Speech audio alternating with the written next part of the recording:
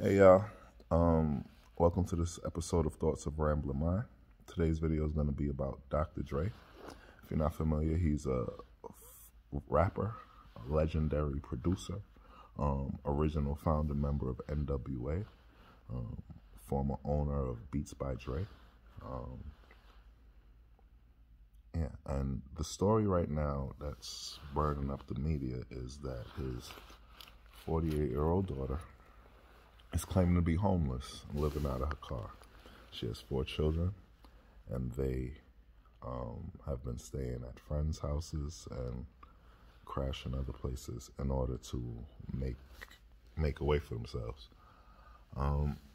Social media is up in arms. I saw a lot of people giving Dr. Dre backlash because he, of course, is a billionaire, and they don't see that his daughter should be homeless. I had this discussion with someone who I truly respect, her opinion and her views, and we have different views on the subject. So what I'll do is I'll give you my view and I'll give you her view. And I think that both views, sorry for the glare, y'all, just turn around so y'all can see me better. I think that both views are valid. I think mine is a little bit more right though. So I'll give you her view because she's in agreement with the backlash. But she's in agreement with the backlash for different reasons than what the backlash, what the masses are saying, right? She, of course, is a woman. She claims that she's working class. I say that she's a little bit more than working class. You know what I'm saying? But she's in a position in life where she doesn't want for necessities. I'll put it that way. And she's in a world where many people do not want for necessities. So her perspective from the world of the haves is that even if you want nothing to do with your child, as a billionaire, you can still set your child up in a way that they're not homeless and still be punishing them, right? Because Dr. Dre, as a billionaire, can remove so many levels of luxuries from his daughter without her being homeless that she'd probably want to die, right? And I think that's a valid point. You know, I think that a billionaire has raised his child to be comfortable and used to a certain lifestyle, just like alimony is created for ex-wives. I think that it's a valid statement to say that by keeping your daughter and your grandchildren from being homeless, keeping the children and grandchildren of the great Dr. Dre from being homeless, but still restricting them to a certain dollar amount that is not befitting of the Dr. Dre bloodline would be suffice or sufficient. I can see that in a lot of cases, right? I happen to not believe that this case is one of those cases. I believe that we're talking about a really severe case of entitlement. And when you have a severe case of entitlement, you have no choice but to cut people off severely. We're first going to address the fact that her claim is that she was cut off in 2020. I mean, she lived 47 years of her life with a billionaire for a father, with a billionaire's allowance, with a billionaire's lifestyle. And 1 year after the billionaire stopped taking care of her, she and her children were homeless.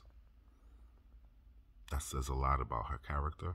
That says a lot about her drive, her ambition, her pride, or the lack thereof. Also,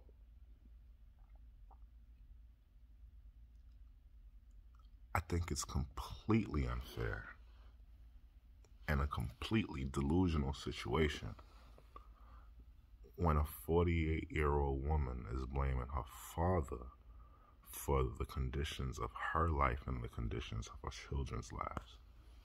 I believe that a father is responsible for their children, but I don't think a father is responsible for his adults, if you understand what I mean. This woman is not a child. Ironically, although at this point of her life, I don't think that any woman should be homeless because a man is not participating in their life, I do wonder why she's blaming her father and the children's grandfather for not taking care of her and her children. I do wonder why she doesn't think that it was the role of their father to keep them from being homeless. It wasn't the role of their father to make sure she wasn't homeless. Now, it's no man's responsibility to make sure that a woman is not homeless. But there are men, many men, who take it upon themselves to make that their responsibility. Usually, you get that type of man when you wait until you have a wedding ring before you have a child. So, there are a lot of bad decision making that has happened in this young lady's life, or grown woman's life. What I will say is that a billionaire has the right, a millionaire has the right, and a poor person has the right to do what they want with what is theirs. I don't believe that Dr. Dre woke up one day in 2020 and decided he wasn't going to pay all her bills. I don't believe that he just started off from giving her the millionaire lifestyle and cut her off cold turkey to $0. I cannot speak on what I don't know, but it seems to me a lot more likely that this is a long time of entitlement and disrespect and ungratefulness.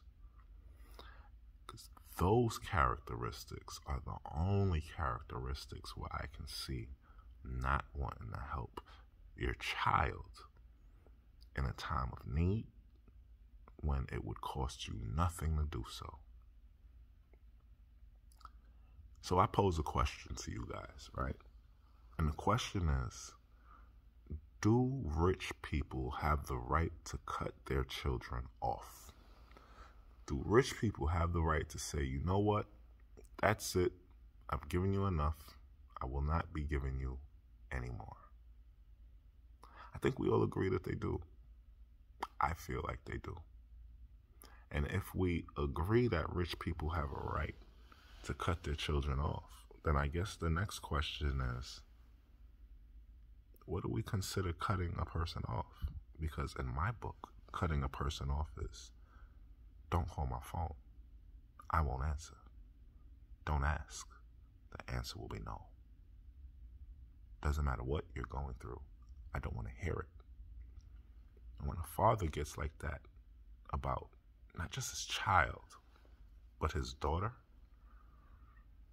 I don't know what position she falls in, but at 48, she has to have been one of the elder children.